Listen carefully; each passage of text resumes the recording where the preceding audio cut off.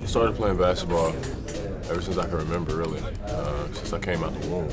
I started playing basketball when I was probably 8 or 9.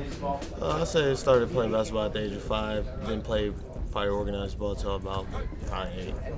I didn't play AAU till 10th grade. The biggest influence in my life was my parents. They just taught me lessons about life, about doing well in school, you know, whatever it takes to succeed in life.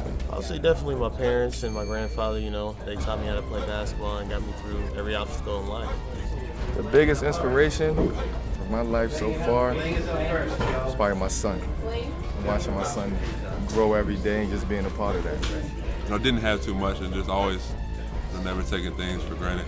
You know, always stay determined, stay focused, and dream big, really. Dreams are achievable, dreams do come true, but you gotta work at it. Nothing comes easy. You can't expect success without working hard. You get in the game what you put into it, you know, that's what you get out, so.